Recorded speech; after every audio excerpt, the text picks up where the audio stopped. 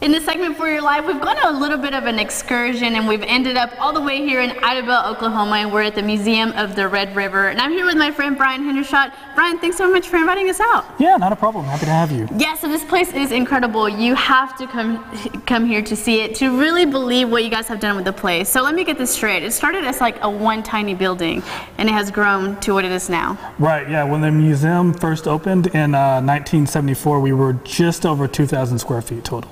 And after the construction is finished here in a month or two, we'll be over 55,000 square feet. Wow, that's insane. So you guys have made incredible process over the years. So tell me a little bit about what we can see here at the Museum of the Red River. Sure. Well, first and foremost, you can see the Oklahoma State dinosaur, which is behind us. Yes. Acrocanthosaurus, or Acro for short. But we are first and foremost an ethnographic art museum.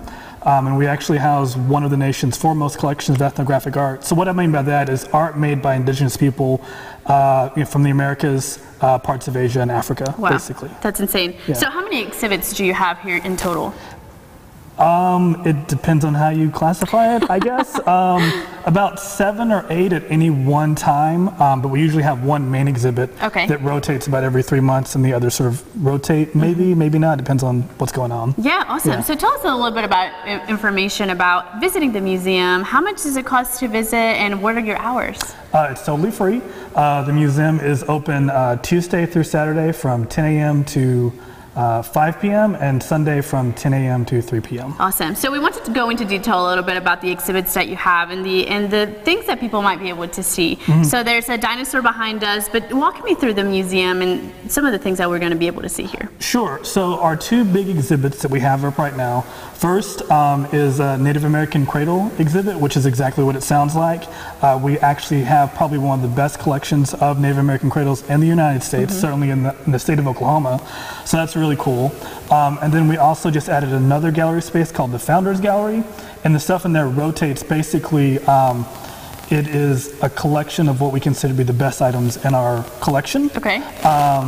And each piece is just really a definitive piece. So there's, definitive African pieces, definitive Native American pieces, definitive East Asian pieces. Really cool. Yeah. So lots of culture right here inside the museum. And tell me, if a family wants to come out, is this place kid-friendly? We want to invite families to come out and visit you guys. Oh yeah, most definitely.